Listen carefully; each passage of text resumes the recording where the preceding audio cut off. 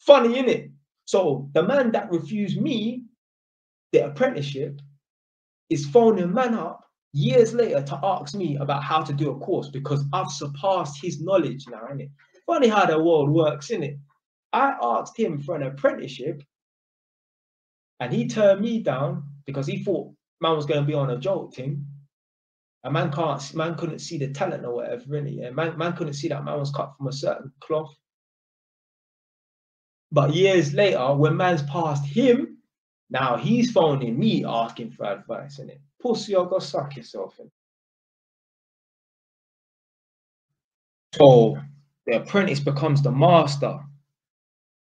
This definitely becomes a problem when this happens, when the apprentice outshines the master. So for example, you may have taekwondo, like, you know, in taekwondo, the student might actually become better than the actual instructor. The student might become better than the master. Although the student learned everything he knew from that master, he might actually surpass him and become better than him, for example.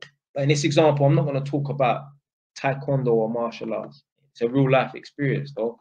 So like when I was an apprentice at Holmes Haringey, obviously, man, got all my qualifications, worked towards my qualifications, got all my qualifications and that.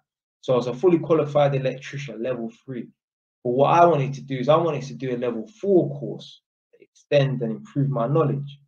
But before that, I had to do an inspection and testing course. And 70% of people that go for this exam fail. There's a 70% fail rate, not pass rate, 70% fail rate. It's not a difficult exam, but you need to fucking know that book. When they said to me, you need to study that book like it's your Holy Bible, like the Holy Bible, they were not messing around in it. No joke. Literally, you need to know this book back to front. Now, today, man forgot all of that. But at the time, man had to study that book and study that book hard. So me, I'm a smart man. Before I started the course, which was, let's say, in January of whatever particular year, a few months before that, I got the book and I started studying the thing. I bought the book or whatever and I started studying the thing. Just to get a little heads up in it, because I knew, obviously, my tutors in college who taught me electrical installation told me, if you do the electrical inspection and testing, you're gonna need to know that book. So I got my hands on that book. I don't even know if I bought it. I think they gave it to me for free. Anyway, I got my hands on that book and I was studying the thing for a couple months before I started the course, just so, you know, get a little head start in it. Like they say in it, yeah, the real superstars or whatever in it, yeah, they practice during pre-season in it. So yeah, don't wait until the season starts to start training. Train before the season begins or whatever. So boom, hadn't even started this course yet, or I might have, but anyway, I'm with my mentor or whatever in it, and yeah, I'm reading this book, trying to get a little head start in class or whatever in it, you know, try to do the right thing.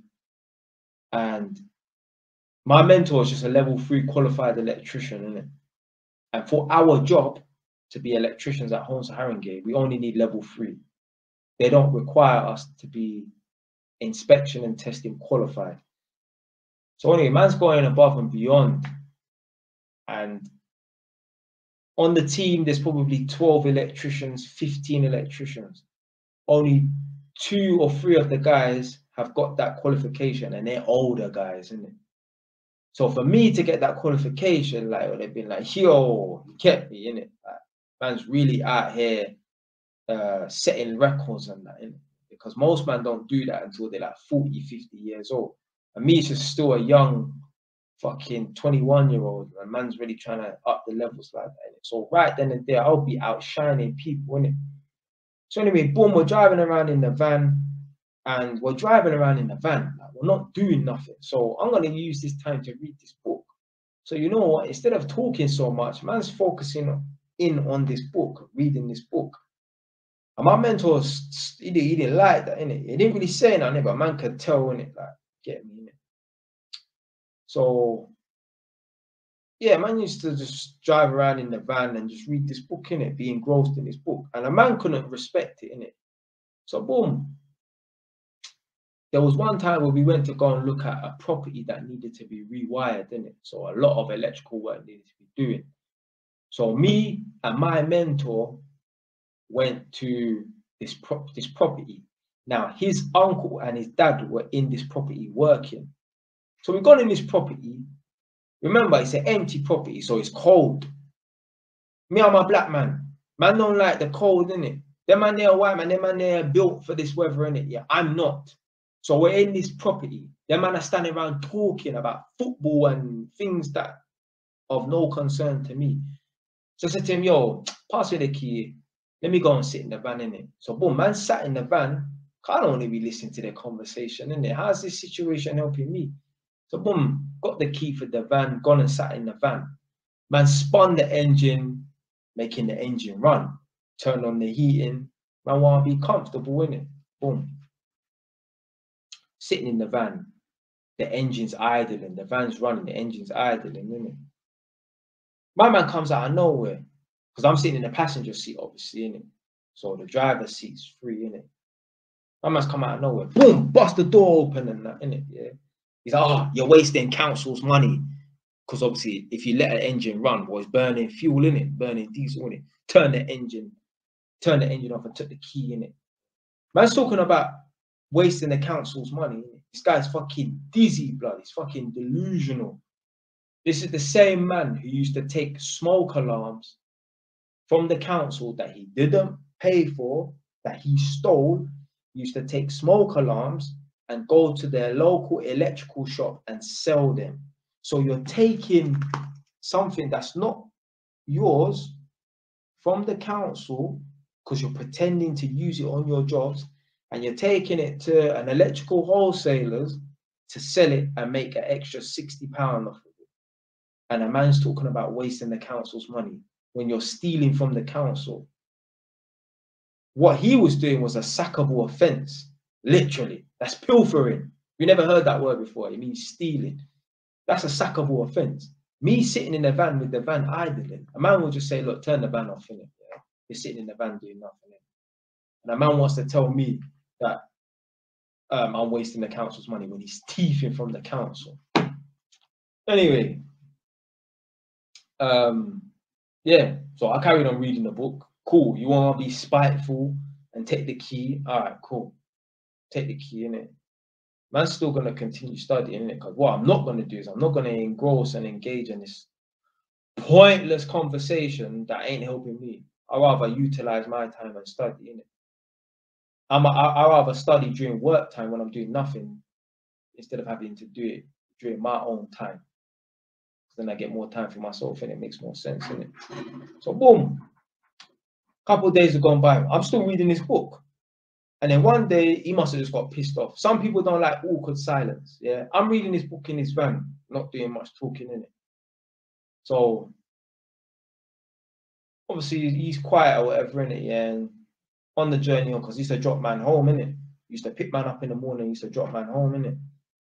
He said to me, Jay, tomorrow I think you should bring your car in, innit? So I just say, all right then. And I was going to leave it at that. And I thought, nah. Well, what's your problem, innit? He's like, over the last couple of weeks or whatever, innit, yeah, you've just been sitting there reading that damn book. I'm like, blood, I'm trying to study, trying to get a heads up on this exam, innit? How can you even tell, man, like, get me, why are you reading this book? And that. What's the matter with you, innit? He's like, oh, you don't need to go for this qualification. A man's telling me like, oh, what? Asking me, questioning me, why are you going for this qualification? You don't need this qualification, innit? What do you mean, fam? See, this is the small-mindedness of people, innit? Yeah. See, this is the reason why people should not work for places like the local council. Because if you know anything about the local council, them jobs there is a job for life, you know. There's people who work for the council, have been working there for 30 years. Literally, one of my managers, he'd worked there since he was 16. The man was 56, no, 52 at the time when I left, or when I got fired. So he'd been there for 36 years. He'd never had a job anywhere else. When people work for the council, they think it's a job for life. So I know this guy is still working there now, unless he's been made redundant or whatever. So in his head, you don't need that qualification because we're qualified enough for this job. I see myself working at this job for the rest of my life. So it's pointless for you, because I see you as the same as me. It's pointless for you to get a more advanced qualification because we're going to be working there for the rest of our lives. No, you are going to be working there for the rest of your life. Man have greater ambitions and aspirations than working for Haringey fucking council driving a white Ford Transit Connect van for the rest of my fucking life, innit? So man had a problem with that. Man told me like, why? Question me, why are you reading this book so much, innit? You don't need to go for this qualification, innit? Basically, forget it, innit? Ah, man. So anyway, we basically fell out over that. Yeah, a man got jealous because my knowledge was gonna exceed his. I was gonna know more than him. Yeah. So a man get jealous, man get red-eyed over situations like that. I'm glad I just thought of this just now as well. So man's got an older cousin, innit? Yeah, he's an electrician, innit? So he's a big man, older than my mum by a few years or whatever. Innit? He's an electrician, and he had a nephew who's older than me. So man, his nephew right now might be about 33, 35 years old. Yeah, Daniel, Darren, my work colleague was my mentor. He was my mentor. He was white. He was white still. Anyway, so boom. So my older cousin's an electrician, and his nephew was 4 or 5 years older than me. So at the time, man was like 14 and he was 18, let's say, innit? So my cousin got his nephew a job as an electrical apprentice. But if you know anything about black man can't stick to nothing, innit? So after a year or something, man's not turning up to college, man's skipping days at work or whatever, innit? Boom. So anyway, they've let him go. He's not an electrician. Right now, he's not an electrician. So he never took the thing seriously, innit? Dropped out of college. They got rid of him at work, whatever, innit?